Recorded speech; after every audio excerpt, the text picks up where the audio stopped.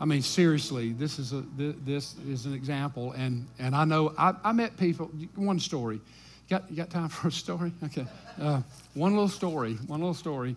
I met a person in Ocean Springs, in Pascagoula, Mississippi, that in a Lowe's, store over there. I was walking in, and as I walked in, there was a couple, a husband and wife, that kind of passing down the aisle.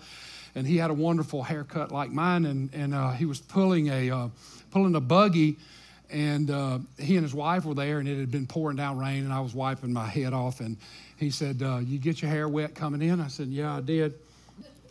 And I always worry about that because when it dries, it's such a mess. But anyway, he said, so we struck up a little conversation, and he was a contractor and blah, blah, blah. Anyway, his wife was behind him, and so he was talking to me and asking me about, okay, well, where are you and who you work, blah, blah.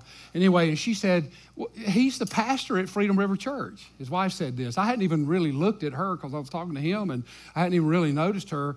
And she said, he's the pastor at Freedom River Church. And she said, yeah. She said, we've been a time or two. I mean, this guy, I don't think he had, but she had with some other family members. They've been a time or two to our church. They live over in Pascagoula or somewhere. So they're not like regular people for us, but they come from time to time with family. And they said, this is the church that is so much fun to be a part of. And she said, man, the Bible school has been just amazing. That's what she said. And she said, when is Bible school? And I said, well, I'm not positive. Melissa does that, and so it starts next week. So if you're watching online, or if you hear about this, or anybody that wants to have your children in some of the greatest instruction and fun times, that place will look, it's no telling.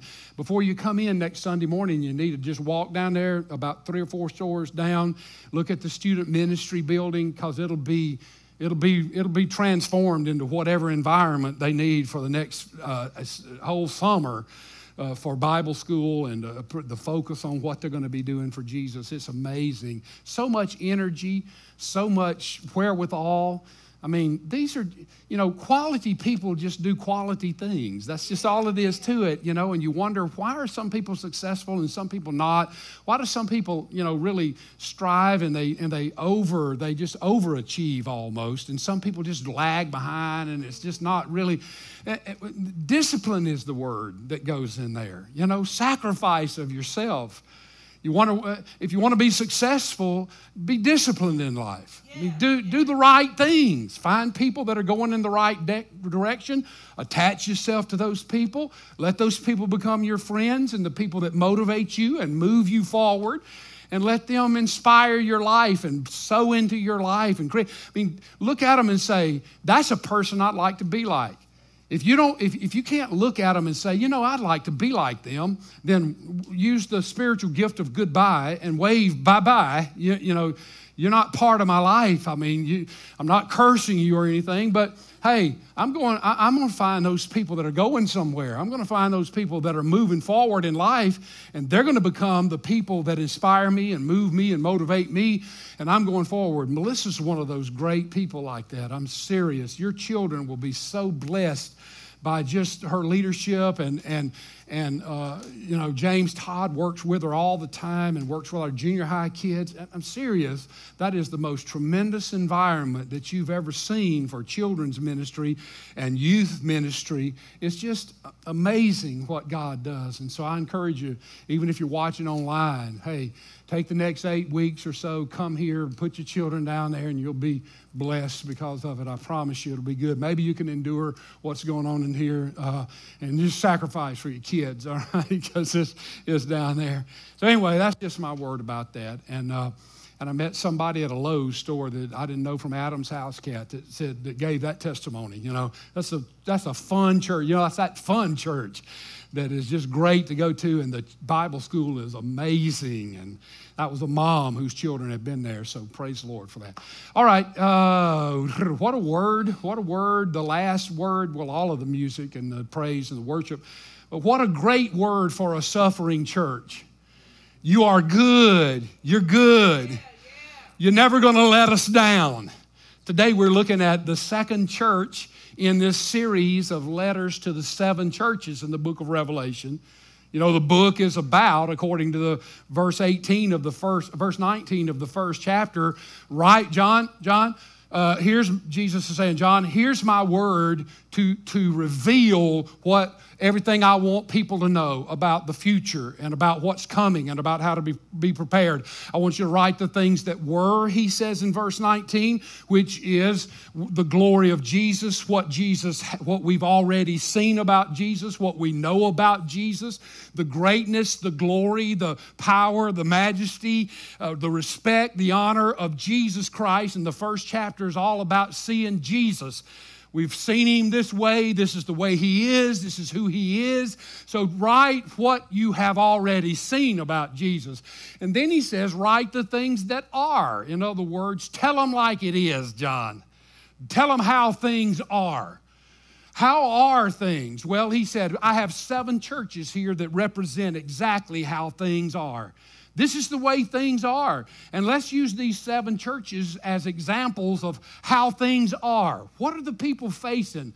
What do they need to know? How do they need to see spiritual life, church life, Christian life? Prophetically, how is the church going to move through the series of time from the time Jesus left this earth and the church is born in the book of Acts?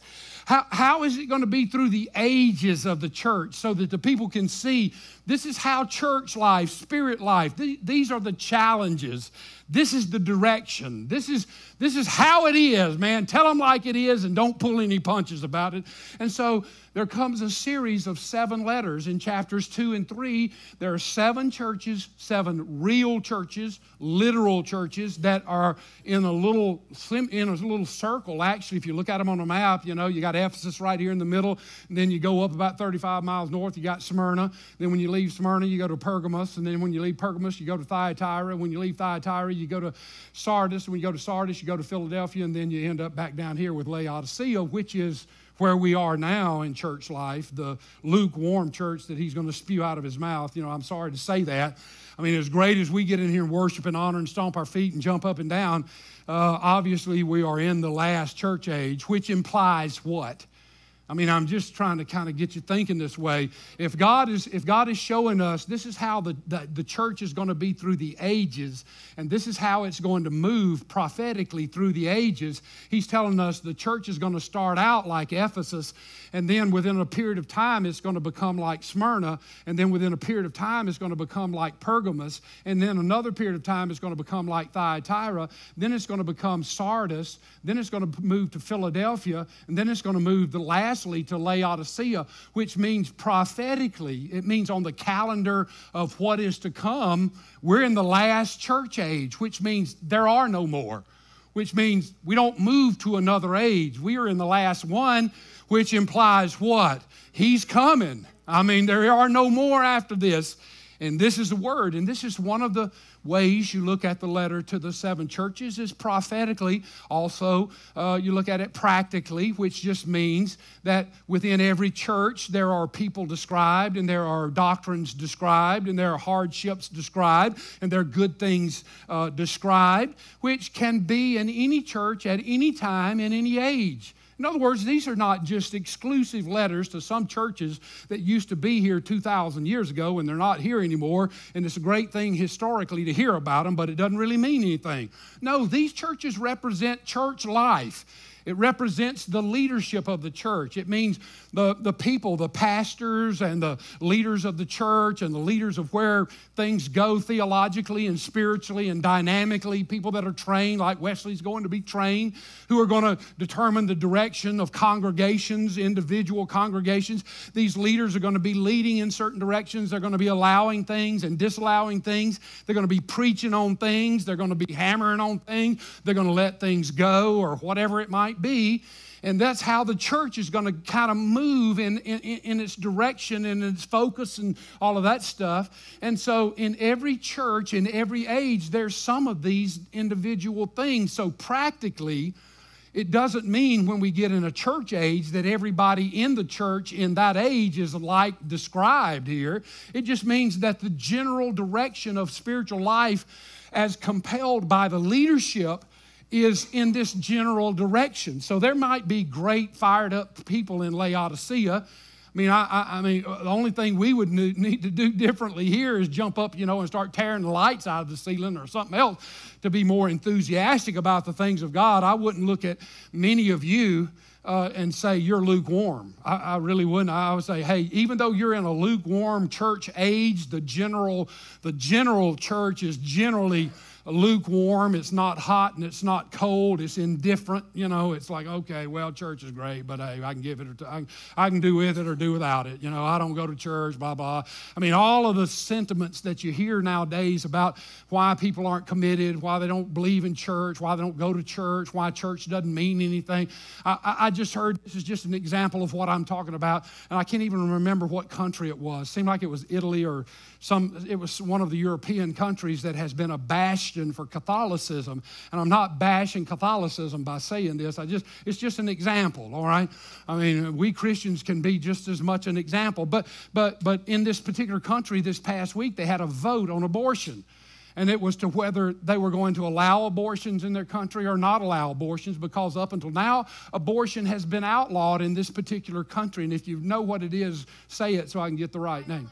Ireland. And Ireland has been looked at as a bastion of Catholicism. And Catholicism, I don't know if you guys know this, Catholics don't believe in abortion. I mean, a staunch, true, believing, real, scriptural Catholic, they would say abortion is a murder. It's a no-no. I mean, we're not having it. And that country was highly Catholic. I mean, overwhelmingly Catholic. So what does that mean? It means that the people felt like the church they belonged to. They felt like that abortion is a no-no, and the country had outlawed for all of these generations abortion and said, in our country, no, you cannot have an abortion. And this past week, the people voted, and the people said, we strike down that, and from now on, you can have an abortion. Now, what does that mean, or what does it show? Well, it shows exactly what happens through the age of church life. It shows that what the church they belong to believes in doesn't matter to them anymore. It means those individual people used to think that that was wrong. It was a sin against God. It was a breaking of the commandment, thou shalt not murder. But now, because of the looseness, because of the thinking of the people and the no longer conviction that God's word really means what it says, they say, well, live and let live. We'll allow it. It's, hey, everybody to each his own, and we don't have a right to tell anybody, blah, blah, blah, blah, blah. All that other junk that we justify leaving God's word for. That's what happens. That's the looseness of the age, and that just reflects. That's just a picture of what Laodicea is all about. Lukewarm. Hey, let's go to church. Let's bow. Let's say our prayers. Let's put in our penance. Let's do whatever we want to do because, hey, church is really important. But everything that Christ teaches and the Bible teaches, well, to each his own. It's just an attitude of your spirit and heart that moves away from the things of God and becomes lukewarm. And God said, I wish you were hot or cold, and because you're lukewarm, I spit you out of my mouth. Strong word from the Lord. That's the last age. That's the age we're in. There are no more ages, so I'm going to say like T.D. Jakes says, get ready, get ready, get ready. Get ready, get ready, get ready. Yeah, get ready, here I come. Ready or not, here I come. But now we're in the second letter. The first letter was to Ephesus, the first church that came on the scene. Lots of stuff is known about Ephesus. In comparison, not much is known about Smyrna. Smyrna is the second church. If you go up 35 miles north of Ephesus, you're going to run into a little church called Smyrna. Smyrna might have even started as a mission of Ephesus, But Smyrna, unlike Ephesus, you remember Ephesus' problem? You remember the first church age problem? The first age, what Jesus said about the first church was, you used to have a hot heart for me. You used to be burning with passion. I used to be your heartthrob. But now, 40 short years after you had a heartbeat for me and you love me, he didn't say you didn't love me anymore. He didn't say you've run away from me and you've blasphemed me and you've cursed me. He just said, you don't love me like you used to. So to Ephesus, he says, the problem you have is you've left your first love. you're getting complacent. You're getting, you don't have passion for me anymore. Give me that passion back. And he told them how to do it. Now, quite contrary to what he says to Ephesus, the church at Smyrna was basically just the opposite. The church at Smyrna was a church that was severely persecuted. These people were stomped on. These people were under arrest. These people were persecuted by the government. They were under the thumb of Rome. They had a bunch of people there that stirred up the government. And every time the believers tried to do anything, they would run off like little sneaky rats that they were and tell the government and say, "Oh, you can't let them do that." I mean, just if you looked at our world today with these malcontents and these people that carry banners around and protest everything that's righteous, they'd stir up a crowd. They'd get a crowd outside the church and protest the fact that these people believed that people were going to heaven and that Jesus was king and without him you couldn't go to heaven. That's not fair. That's discrimination, blah, blah, blah. And that's the way these old Jews that acted like they were true believers, but they were just reprobates. They were synagogues of Satan, is what Jesus says they are. They stirred up the government. They brought lawsuits. They kept Rome involved in the church and persecuting the church. Every time the church turned around, the Roman IRS was auditing them. I mean, every time the church turned around, there were officers in the church looking at what they said and trying to find something wrong and keeping the government stirred up. So they were always under the thumb and under the persecution of the Roman government. And here's what happened. The more the church at Smyrna was persecuted, the stronger their love for Jesus became. This is an amazing thing, folks. This is true about us. Do you know what our biggest problem is in our love for Christ and our dedication for him? This is going to surprise you when I say this, but this is true. The greatest test of our love for Jesus and our seeking of Jesus is not persecution. When we get persecuted, we become stronger. You think about it in your own life. Think about it when you had it tough. Think about it when he was your only alternative. Think about it when you were so crushed and devastated, put down, you had no hope, no help, no future. What did you do? Most of the time, you got on your knees and you cried out to God, "God, help me." And you became the most spiritual person you've ever seen in your life. You prayed, you begged God, you pleaded with God. You never missed a service. You honored God, blah, blah, blah. But when you got prosperous, when you got fat, happy, and sassy, your bills were all paid, there was a Cadillac in the garage, and you had 4 meals a day on the table or as much as you want, what did you do then? You got fat, happy, and sassy. You got full of yourself. You got arrogant. You forgot the one that brought you there. You didn't need God. You had all you needed. So I'm telling you, the greatest test of Christianity is not persecution, it's prosperity. And so Smyrna was a church that was persecuted. And I'm going to tell you what, I mean, I'm not predicting anything, but I'm just saying that should we become persecuted, which probably is not far off, but when we become persecuted for our love for Christ, and I don't know if you've noticed this or not, but everything that stands for right and righteousness is moving toward being persecuted these days. Now you say, "Oh, they're not killing us and hanging us on a cross and putting us in prison." No, but every time we do something, there's a lawsuit, there's an IRS investigation, there's judgments against us, there are lawsuits, there are criminal cases, there are government alphabet agencies that come in and hassle you and harass you and try to take away your initiative to move forward and put fear in you and all of that kind of stuff. What do you call that? That's persecution in the 21st century. That's what it is. To try to hinder you from doing what Christ has called you. And anybody can believe anything in the world. You can believe in a non-striped zebra walking down the middle of the highway becoming the Messiah of the world, and the government says, "Hey, great, hey, I'm with you for religious freedom. You have all the rights in the world." But say, "I love Jesus Christ. The Word of God is the center of my life." And it says that there's a difference. And watch what happens to you. people protesting outside your home. Here lies a racist. Here lies a bigot. Here lies somebody that hates everybody. I mean, any kind of insult they can possibly imagine, organized against you for the purpose of harassing you and stopping you from serving Christ. Only Jesus is under attack.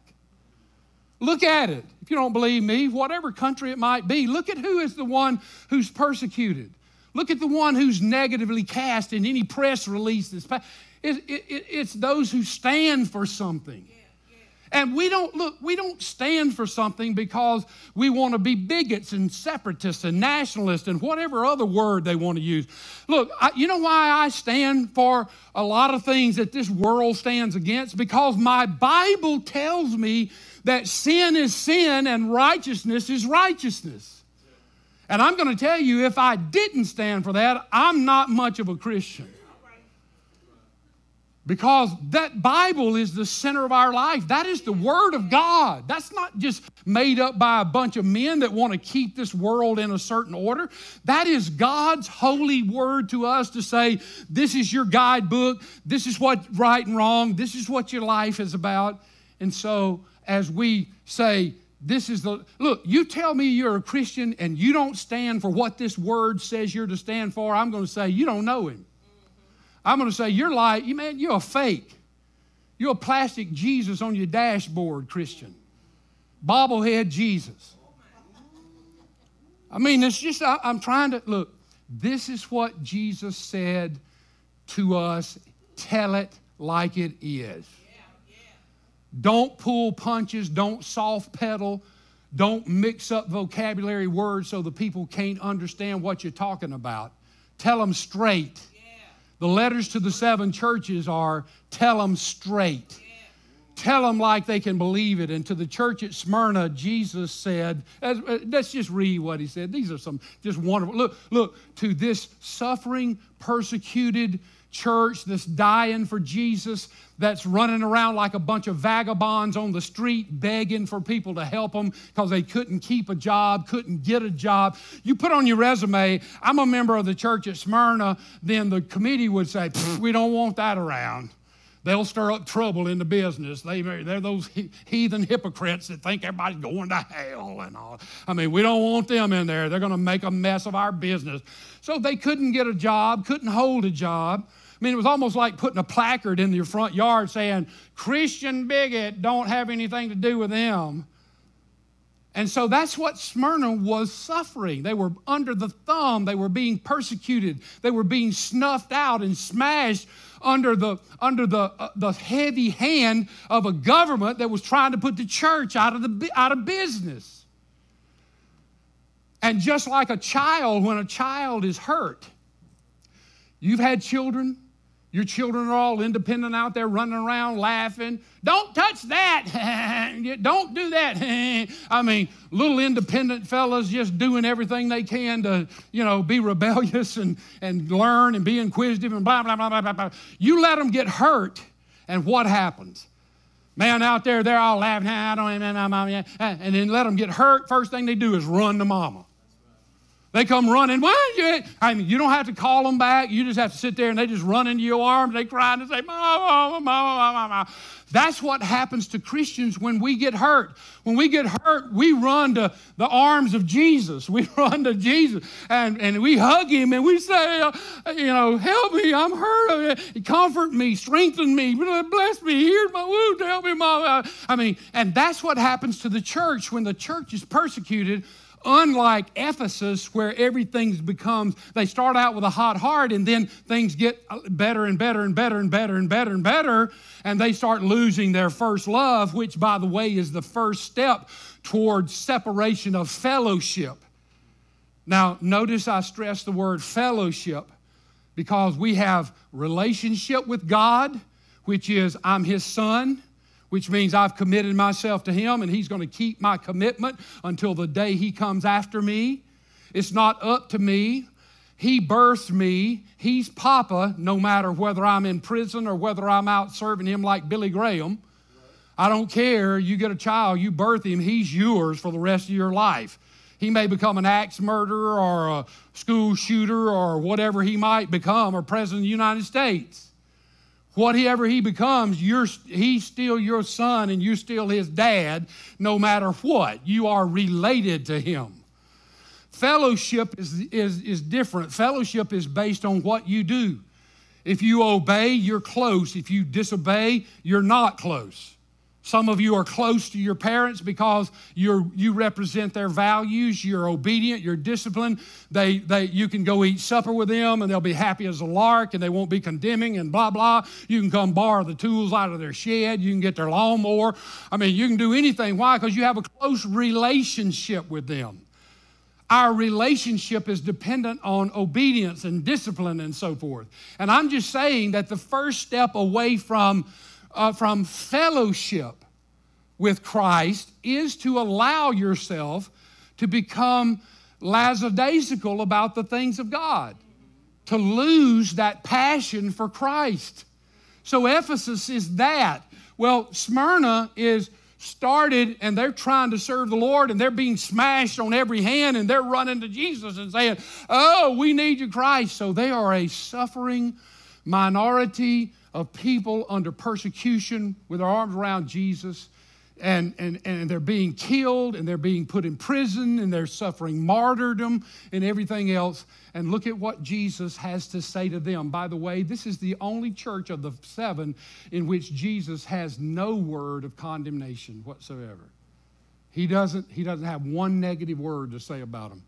Look at this. And to the angel of the church in Smyrna write, these things says the first and the last, who was dead and came to life.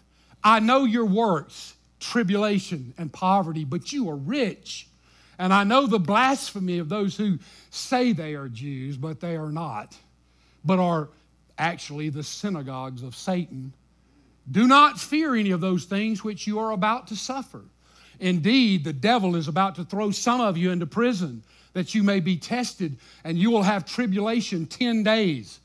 Be faithful unto death, and I will give you the crown of life. He who has an ear, let him hear what the Spirit says to the churches. He who overcomes shall not be hurt by the second death. What an encouraging word to a bunch of suffering, smashed down Christians. Look, guys, hey, I'm here with you. Look, matter of fact, who's writing? Look at how he introduces himself, and you know this because of the pattern, that when Jesus identifies himself, he uses terms that refer back to chapter 1, where he identifies who the letter is from, and he just picks out a description of what he was back then and says, this is the same one that was back then, and here's what I want you to think about who I am to you and what you need. And he says, and unto the angel of the church of Smyrna write, these things say the first and the last, who was dead and came to life. Why would Jesus say that to them? Why would Jesus introduce himself like that to them? Because they were being persecuted, because they were being put to death, because they were being martyred for Christ. So he says, look, I want you guys to know the one who's writing to you knows how it feels.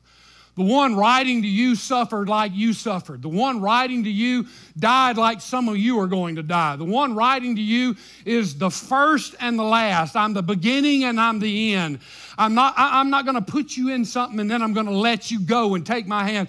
I know what it's like to be persecuted, to suffer, to die on a cross, to be spit on, broken down, stabbed in the side, put in a grave, disrespected, dishonored, run away from. I know what it means to suffer, and I just want you to know I used to be dead, but I came back to life so you can know, even though they may kill you and persecute you, you're with somebody who knows how it feels. And just like I came back to life, I'm just telling you, don't worry about it. You're coming back to life too. So Jesus says, lift your head up high, church at Smyrna. You're faithful, and I'm with you all the way. I'm the first, I'm the Alpha and the Omega. I'm the beginning and the end. I don't start you and then let you go. I'm with you all the way. Just know that you are in my hand the whole time. Smyrna, you know what Smyrna means? It means myrrh. Myrrh, you know what myrrh is, right? Some of you remember, I see the bells dinging. I can almost hear them right up here. You're going, myrrh, woo. Yeah, myrrh. Myrrh is a plant, comes from a plant, you know, And the plant, now let me just describe it to you. The plant that myrrh comes from is a scraggly little bush that grows in Africa. Now, I'm just saying this to you and those that you are spiritual and have heard many scriptures and passages described about what Jesus was like, might identify the fact. Now, just think of it like that for a second. Here's a scraggly little thorny twig coming out of the ground. Got sticker thorns all over it, got a few little bitty leaves up here, ragged, little scraggly looking something. Does the passage, there's no beauty that he should be desired, does that pop into your mind? Scraggly little bush comes up out of the ground, got thorns all over it. Everybody walked by it, and it had no smell, no fragrance, no aroma. It was something somebody would be going by and say, whoo, don't let your donkey get close to that. I mean, it would be something you would just really look at and disrespect totally because it has no beauty that you would desire. It was not a shade tree. It was nothing that anybody would think would amount to anything. And there's no fragrance. But if you cut the bark of that tree and you let the resin of the tree come out, everybody think the blood of Jesus, think about he was broken for us, think about he was pierced with a spear, thinking about, I mean, I'm just carrying you. Do you folks like to think spiritually like this, or you want me to just pass that by? All right. But you cut the bark and the resin comes out. When the air hits the resin begins to harden. When it gets hard, if you take it and you begin to crush up the resin, it begins to have this wonderful fragrance. In other words, there's no beauty, there's no desire, there's nothing until it's cut and then it's crushed like Christ was crushed on the cross. And here's the kicker, the more you crush it, the more fragrant it becomes. And so God just doesn't miss any tricks in the analogies and everything he uses. The church at Smyrna was named Smyrna, which might as well be the church at myrrh. Now, apart from the few times in the book of Revelation that the word myrrh is mentioned, and it's only mentioned when it mentions the church at Smyrna, there are only 3 other times that the word myrrh is mentioned in the New Testament. And I wrote it in your notes so you would have it. One time the word myrrh is mentioned is when at the birth of Jesus, when Jesus became a little child, a young child. Don't make the mistake of thinking the wise men came to the manger. When you see that in somebody's yard, say, they don't know the Bible. The wise men did not come to the manger. The Bible clearly says, folks, I'm not making this up. Read Matthew 2. It says, and the wise men came to the house where the young child was. And they brought 3 gifts. You remember? Gold for the king, frankincense, and myrrh. Myrrh is a material that is used to bury people with. It is an anointing spice that people bring to the tomb to anoint the body in honor of its sweet-smelling fragrance and to cover the stench of not being embalmed. I mean, come on, let's get practical about it. I mean, back then they didn't drain the blood and blah, blah, blah, blah. And I mean, every corpse was they wrapped it up as much as possible so it wouldn't stink as bad as it normally does. And then they'd put myrrh and aloes and all that on it so that it could cover up the fragrance. And myrrh was such a strong aroma that they used it as an anointing after death. Speaking of what? When they brought baby Jesus, our young child Jesus, myrrh, it just said, we recognize that you came to die for us. It was in honor of his death. Come on, guys. It was a word of prophecy before he's a young child, and God saying, even as a young child, I want you to know what your mission is. You're going to die. That's what's going to happen to you. The second time it was mentioned, he was hanging on a cross. And the soldiers brought him myrrh mixed with wine, because myrrh is also an anesthetic, a pain reliever. It was mixed with wine in order when you drink it, it would anesthetize your body so that you wouldn't feel the pain. And so when they put it on a sponge and put it up to Jesus' mouth, the Bible said, Jesus said, get that stuff away from me. I want to feel every pain. I don't need your anesthetic anymore. The third time myrrh is mentioned is the day the ladies were coming to embalm his body after 3 days after the end of the Passover and unleavened bread season of life.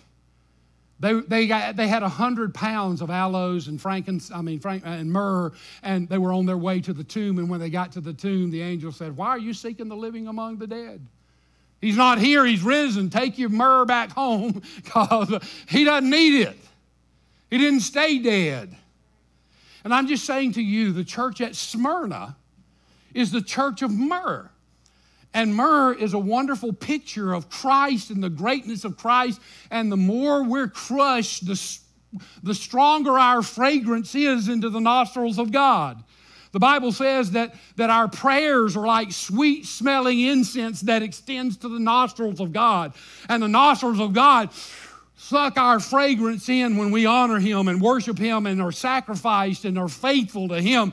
And this is the church at Smyrna. This is what God says your life is to be like. And though Ephesus started hot and ended up a little more cold, Smyrna started persecuted, and the more they persecuted them, the hotter their heart became for God. And to that church, Jesus said, "I don't have a word of negative to say to you. All I have is an encouragement for you, because you need my encouragement and you need to know what's going on." And to them, he says, "I'm the first and the last, and I'm Alpha and Omega, and I'm him that was alive, was dead, and I'm alive again. And just like me, you're going to go forth." All right, what's right in the church? Let me mention this to you because I wrote it in your notes, and I want to just call attention to it because many people don't know about this, maybe never have even heard it. The first pastor at the church at Smyrna was a pastor by the name of Polycarp. And I know you've probably never heard the name Polycarp, but do you know that the church, when it began on this earth, had leaders that became like what they call church fathers? These were the Billy Grahams of the church age. These were the people that people listened to and looked to and said, "How's a church supposed to be?" And Polycarp was one of those church leaders. One of those church fathers. I wrote the others, Ignatius and blah, blah, blah. And Clement. But here's what happened to Polycarp. Let me just read it to you. All right. Here's a quote from Polycarp. When they came to take him away, he died a martyr. Polycarp, the pastor of this church, was dragged out of the church and dragged down to the Colosseum to be made a sport for all the heathens to stand around and cheer about. And they put Polycarp on a stake and set him on fire. But the fire wouldn't burn him up. And so when he wouldn't burn up, they took a stake and they drove it through his heart in order to kill him. And right before they set him on fire, they must have said, now this is historical writing and you can find this, look it up. He made a comment that was written down by Roman historians. And here's what he said before they set him on fire. This is the pastor of the church at Smyrna, in case you want to know what kind of person that he was and the church was. Look at this. 86 years I have served him. Now, whether that means he's 86 years old or 86 years since he got saved, I don't know, but he's old. 86 years I have served him. Boy, you talk about, that means he's at least 60 years he was pastor at Smyrna. Tenure, man, tenure, longevity. He said, 86 years I have served him, and he has done me no wrong. How then can I blaspheme my King and Savior? You threaten me with a fire that burns for a season and after a little while is quenched. But you are ignorant of the fire of everlasting punishment that is prepared for the wicked. Polycarp was burned at the stake and was pierced with a spear when the fire failed to touch him for refusing to burn incense to the Roman emperor. That was an insult. That was saying Caesar's not God, Jesus is God. If you didn't burn incense, it means you didn't believe that Caesar was God. You meant somebody else was, and so you became an insurrectionist and a malcontent against the government, and so that's why they could set you on fire. Only Rome had that authority, by the way. The local population couldn't just kill you. The edict had to come from headquarters up there. And on his farewell he said, listen to this. Now think about this. You're on a stake. There's a fire around you. You smell the lighter fluid. You see the torch. And you're about to burn, baby, burn. And you think about this man saying that at this time. You think about him looking into the face of his accusers and aggressors and saying, bless God, you know about a fire that you're about to light that is going to burn for just a little season, but I'm telling you, buddy, you're going to burn in hell forever. You don't know what the righteousness of God is all about. So I consider it a privilege to suffer for Jesus.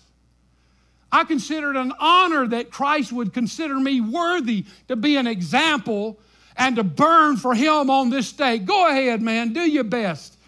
He's been faithful to me. And then he said his last words were, I bless you, Father, for judging me worthy of this hour, so that in the company of the martyrs, I might share the cup of Christ. Poof. But this is somebody that's real. This is not bobblehead Jesus worshiper right here. This is the church at Smyrna. This is why they were persecuted. This is why they were hated. Look, it took the devil 300 years.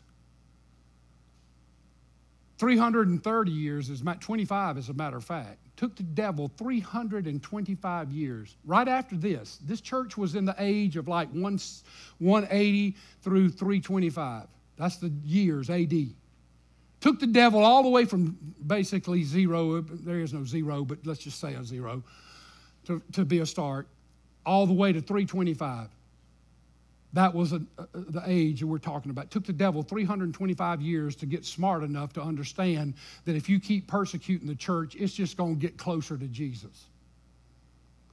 If you don't quit bringing fire against them and tormenting them and pressuring them, every time you do that, it just runs them to the arms of Papa and makes them closer. It took 325 years to understand the devil. He's not really smart. I don't know if you know this. But finally, he came to the conclusion, now, I can't keep doing this because it's not giving me what I want. So instead of persecuting the church in 325, he joins the church. He comes in and marries the church. And oh, brother, does that cause a lot of troubles. Hey, no outside force can mess with us. I guarantee you let somebody start persecuting a little tiny Freedom River Church right here in a mall somewhere, and you watch what happens to us. All of you Johnny-come-latelys and all of you people who are not committed, but you'll run like rats from a sinking ship. And the ones that are real and really know Jesus, they'll just get closer and batten down the hatches and get back to back and become soldiers for Christ. The devil finally understood that and said, I got to stop persecuting them and I got to join them. If I join them, I can destroy them from within. And in 325, when the church marries the world, which you'll see next in Pergamos, the next church age, you'll find out what happens when the devil marries the church. But right now, he's still persecuting them, and he's just making them grow closer to Jesus. And Jesus said, hey, this is what word I have for you. What's right in the church? Look at what he says. I know your works, your toil, your labor. I know your sacrifice. I know everything you're doing for me. Don't make the mistake of thinking I don't know what's going on. Now, when you're being persecuted and you're being hurt and you're sacrificing for someone, I submit to you, and this is one of the little notes you have down there, somewhere along the way. When I submit to you that when you are suffering for someone, now think about it. You're sacrificing for someone. You're suffering for them. You're giving them something that's costing you something. There's one thing that you really are comforted to know. What is that? That the one that you are sacrificing for knows that you are sacrificing for them, right? Does the person that I'm going to death and walking through hell and sacrifice, do they know what I'm going through? Do they know the sacrifice that I'm giving? All I want is for them to know that they mean that much to me and they are so special to me that they would just know that whatever it takes, man, I'm giving it, I'm sacrificing. And Jesus said to them, I know your works. I know, not just to know something by knowledge, but the word that's used there in the Greek is, I know by experience. I feel you, is what he's saying. I know what it's like to be you. I know what it's like to be persecuted, backstabbed, laughed at, betrayed, mocked, ridiculed, beaten, spit at, insulted, hung on a cross. I know from experience what you are going through, and I appreciate your sacrifice. I know your works and your tribulation, which just means never ceasing harassment. I know that every day you're going through persecution, harassment, lawsuits, civil uprising, people looking down their nose, people spitting at you, people choosing evil instead of right, and blah, blah, blah, blah, you know. I know all of that. I know that it's never ending. I know that it's tribulation that never ceases to come. And I know that you're broke as a church house mouse, which just means that word poverty, it's not just a regular word for poverty. It means you are penniless. It means you have nothing. You are a zero with the rim knocked off of it.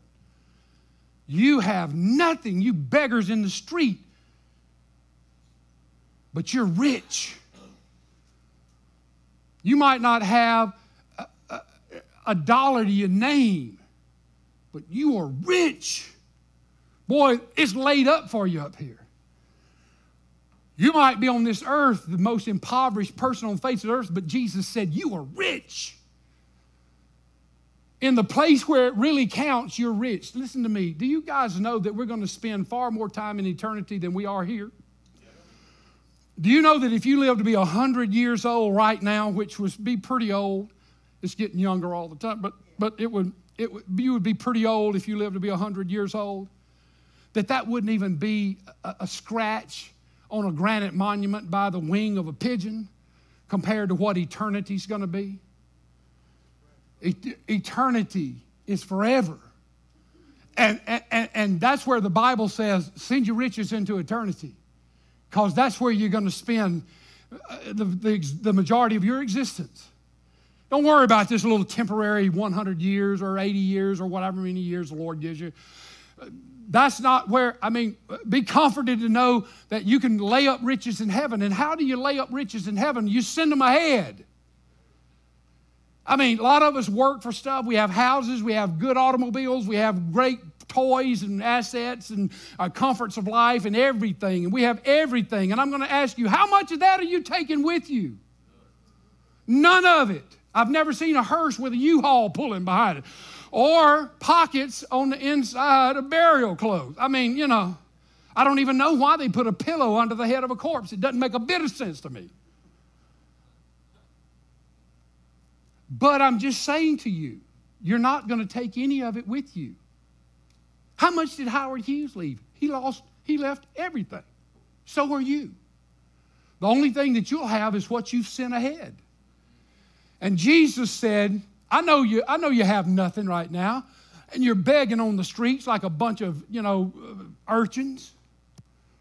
You got your little hat out hoping somebody will give you enough you can buy your next meal. I know that. You can't get a job. You can't have a life. You can't do anything because they just chase you down and persecute you and harass you and politically discharge you from society and do everything to take you out of life. But I just want you to know you're rich. Man, I'm telling you here, I'm rich from Jesus as an encouraging word when I'm suffering. And the blasphemy of those who call themselves Jews. You remember Paul, the apostle, said there are people who have the name of Jews, but they're not really Jews. That's who Jesus is talking about. That bunch of fake, secular, backstabbing weasels. That bunch of reprobate moles and rats. All they're looking for is some way to report you to somebody so they can get you in trouble and harass you and sick the government on you. That's what that's what he said. He said, they're not Jews, they're the synagogue of Satan. That's who they are. Don't be mistaken by it. Hey, Jesus saying, I see them. I know who they are. I know what you're going through. Hey, hang on, baby, I'm the first and the last. I'm the one that used to be dead, but I'm not alive. I'm not dead anymore. I came back to life, and you're coming back to life too. What's wrong? Jesus didn't have one word of condemnation, only words of encouragement, only words of passion, only words of security and comfort for them. Hey, I don't have a single thing to say negative to you. You doing it, baby. You're the real thing. And I'm on your side. Hey, make no mistake about it. I got it. I got it right here. And there's going to be a day of reckoning before long, and there's going to be a day of comeuppance. You say, Pastor, why do you believe in heaven and hell? Because I believe in the justice of God. You say, what do you mean? The Bible says God is just. What does just mean? It means fair. It means righteous. I look around and I see these wicked infidels prancing around, acting like some kind of a, well, never mind. But, and I see these reprobates prospering every day. I see everything they do turn to gold. I see them laughing and spitting in the face of God, mocking Christianity, ridiculing the things of God, these synagogues of Satan.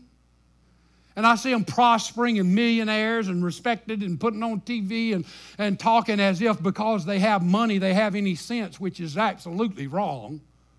Just because you have a lot of money and can sing a song on a stage or tell a lie on a movie screen doesn't mean you have any knowledge about anything else you're talking about. I don't care what you think about politics, government, weather, global warming, blah, blah, blah. Just because you can sing a word and get paid for it doesn't mean you know anything about geology. So when they ask you about something and you say the earth is flat and everybody goes, wow, what a wonderful word. I'm going, what an idiot. Who cares what you think? You don't know jack squat about what you're talking about. But they put you up on the screen as if somehow you become an expert. But anyway, I'm just trying to, tell it like it is. John said, tell them how it is. Jesus said, tell them how it is. And I'm just saying that's what the church at Smyrna is a letter to a church that says, these things I'm talking about, this is how it is. You want to know how things are? This is how things are. What is Revelation supposed to do? It's not supposed to give you some historical background so you can understand how a church 2,000 years ago operated. It's to say, this is an example of how it is right now. So whenever you look at it, look at all the different things it says, and that's how it is. To unveil Jesus. What is the book of Revelation? Gosh, y'all, man, I just looked at the clock. It's 12:02. I got to quit. I'm sorry. That's how things are. I know it. That's how things are. Let me finish because my wife will get on to me. All right. What to do about it? All right. Here's that little point. The ones for whom you're suffering is aware of your suffering. And he says, I know, which I've already told you means I know by experience. Jesus did it. He went to the cross. You remember he was separated from the devil for 40 days, and he was tempted by, turn these stones to bread. It was up on the temple, throw yourself off. God will catch you, blah, blah. And then hear all the kingdoms of the world, bow down, worship me, and I'll give you all the kingdoms of the world. And Jesus says, man is not dead by bread alone. Thou shalt not tempt the Lord thy God. And the Lord is the only one you serve and not you.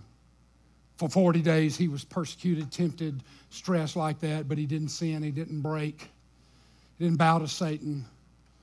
So Jesus said, I know what you're going through.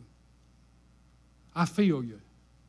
Not because I have some sight knowledge of it, because experientially I know what it feels like to be you. Make no mistake about it, man. God knows that's what it's like. And so forth. So he's aware of our sufferings, and then don't worry, I got you back. The second thing you need to know of what to do. He's just saying, here are the two things I want you to know by what he said. I want you to know, I know what you're going through, so your sacrifice is not in vain. I'm watching you, I see you, and I'm applauding your sacrifice. The one that you're doing this for looks at you and says, man, I love you. I appreciate you. You're such an honor to me. Glory, glory, glory. Hey, go on, brother. March on. I got you. And the second thing I want you to know is, even though it looks bad for you, I got you back. And he says this by saying in verse 10, don't fear any of those things which you're about to suffer. He didn't say, I'm going to get you out of suffering, does he? We'd be sitting down here in the altar going, oh, Jesus, help me. I mean, we would be praying that we would get out of the suffering, right? That would be what we would be praying. And the Lord would be saying, you're not getting out of the suffering. This is one of those times where what we pray and what we get are two different things. Does anybody know that that happens? Amen. I mean, I don't want to bust your bubble, but if you're in here because you want Jesus to do good stuff for you, I'm just saying that good stuff is relative, right? Good stuff to you might not be good stuff to him, and I guarantee you good stuff to him is not going to make you happy a lot of times. I'm just saying that to you. I'm saying if you Johnny-come-lately serve Jesus on a happy day is what you're after, you're in the wrong place. He says, I know you're about to suffer some things, and indeed the devil's about to throw some of you in prison, which John already was on the Isle of Patmos, that you may be tested. Why are you thrown in prison? So that you can be tested. Not because you're a criminal, outlaw, blah, blah, but because you are going to be tested, and you will have tribulation 10 days. That's probably the most mystical thought of all that when you read it. That you said, what is this 10 days?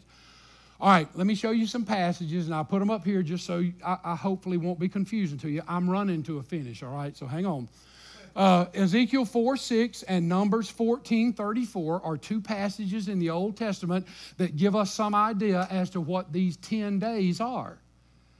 In the Bible, in Ezekiel 4:6, look at what's said, and when you have completed them, lie again on your right side. This is instruction to Ezekiel the prophet, who has been commanded to go out in the middle of the city square and lay down on his right side for a certain number of days and then turn over on his left side for a certain number of days. So everybody that sees him can go, what in the world is old man Ezekiel? Has he flipped out? And he's doing that as a sign of disrespect and rebellion of the nation of Israel so that Israel will see that what God is saying to them. And so Ezekiel is being used as an example right out in the city of Square. And this is the conclusion of what God says to him. And when you have completed them, the number of days to lay on the right and the number of days lie on the left, lie again on your right side, then you shall bear the iniquity of the house of Judah for 40 days. All right? So 40 days you lie on the other side so that Judah will know they're also rebellious. But here's the important part. I have laid on you a day for each year. So that's telling us in prophetic language that God considers a day to represent a year. All right, look at the next one, Numbers 14. This is when Israel has backed up on God in the desert and God wants to kill them. Read Numbers 14 if you want to see something funny. I mean, God is hot at Israel and he wants to kill them. He wants to destroy them. He says, I'm tired of this backslidden bunch. I'm tired of these reprobates calling themselves mine. Get out of the way, Moses. I'm going to wipe them out. I'm sending a plague. I'm burning them up. And Moses gets on his face before God. And Moses said, wait, God, wait. If you do this, all the nations around here will see that happen and they'll know that you did it to them. And what kind of testimony is that going to be about a God who's supposed to be a great God and loving people and they're going to bring them in and now you've wiped them all out and all these heathens around here saw you do it and they'll know it's you. And God said, well, you might be right. So I'll let them live. But I'm not letting them get off. But I'm going, for the next 40 years, they fixing to suffer, buddy. Make no mistake about it, Daddy's fixing to spank some hide for the next 40 years. And only Joshua and only Caleb, the two spies that came back and said, let's go with God, they're the only two that are going to survive this. Everybody 21 years and older who voted, let's go back to Egypt, they're going back all right in a coffin. And then the last thing he says, look at it. According to the number of the days in which you spied out the land, in other words, you're going to be punished. How long? How long is this going to happen? Well, the spies went into the land for 40 years, 40 days. So that means the spies were in there looking around for 40 days. So he said, all right, here's going to be your punishment. Your punishment is, all right, the spies went into the land for 40 days. For each day you shall bear your guilt 1 year, namely 40 years, and you shall know my rejection. 1 year for each day 40 days, 40 years. Another example of prophetically speaking, when God talks about days, these days most likely are representing years, not just one single day. I'm just saying that when we go into the passage, I got to go back, I think. Let me just make sure what I did. Yeah. When God says you're going to suffer for 10 days, he's most likely talking about a 10-year period of time that the nation, that Smyrna is going to really be, and Christianity is really going to be in trouble. And you might say, well, when was that? Well, it just so happens. It just so happens that between the year 303 and 313, how many years is that? 10 years. Oh, my goodness, imagine that. For a period of 10 years, the greatest persecution the church ever had in the history of Christianity happened between a Roman emperor, Diocletian, and Gaius, his successor. The Christian churches were burned. Any scriptural stuff was burned. The pastors were persecuted. They tried to kill all the pastors to destroy the head, and the flock will scatter. And then finally in 313, Constantine, who later will become the guy next week, you'll see, Constantine became emperor. Constantine wrote an edict and said, let's quit persecuting the Christians and let everybody worship like they want to worship. And the persecution went away. But for 303 through 313, greatest persecution years the church ever seen in its life. Jesus says, hey, don't worry about it. 10 days you're going to be persecuted. 10 years, get ready, get ready, get ready. Here it comes. I know this is going to happen, but if you'll be faithful unto death, I'll give you the crown of life. So, hey, work your way through it. Hang on, grab a knot, because you're going to get a great reward in heaven. I'm going to give you the crown of life. There are 5 crowns. I wrote them in your notes so you can see them. If you're a Christian, you're getting at least one of those crowns. And one of these days, and I know this is hard to believe because we're all so carnal and so self-centered, but it's hard to imagine in human flesh that one of these days the greatest honor of our life is not what we get, but what we can give. And we'll lay our crowns before Jesus. Jesus will be coming down the street. It'll be a lamb's, parade for the marriage festival of the Lamb and the supper of the Lamb. And we're going to be on line in the streets. And the first people, I believe, the first people that are going to be able to lay their crowns at the feet of Jesus are those people that have suffered and died, the martyr's crown, the crown of life. I've given my life. There's the crown, Jesus, and we'll be happy to lay our crown in. And the more crowns we have, the better we're going to like it. I know that means nothing to a carnal Christian, or a carnal, not mean a Christian, but a carnal human. We're human. And it's hard for us to take ourselves out of the way and say, what do I get? But that's what it's going to be. And then one last little word, the last verse. He's talking to lost people in the church. If you're here this morning, you're lost. You don't know the Lord. Here's the word for you. See, there are a lot of people that sit in church and they look like they're Christians. Or maybe you've been in church all their life and you think, okay, I know the Bible and I've been to Bible school and so I'm a Christian. No, you're not. If you've never surrendered to Christ, you're not a Christian. And Jesus has a word for you in these letters to the 7 churches, because remember, this means it's not too late. You're sitting here right now in a church, you still have time. And here's what he says. He says, the Spirit says to the church, he who overcomes shall not be hurt by the second death. Hey, look. He who overcomes means he who is victorious. That's what it literally means. How do you get victorious? What does the Bible say? The Bible says in the Gospel of John that he who overcomes the world. And how do you overcome the world? By giving your heart to Christ. Surrender makes you victorious. So he's saying, if you will surrender, you can become victorious. And if you become victorious, the second death is not going to touch you. We'll get to this in the book of Revelation. Believe me, we're just bumping along right now. This book is going to touch you in ways you don't know and you've never seen. But in the 20th chapter of Revelation, it talks about the first death and the second death. There are 2 deaths to die. The first death is a physical death. It means your body dies. We all taste the first death. You're not getting out of this alive. But the second death is spiritual death. It's death where you're taken and you're cast in the lake of fire forever.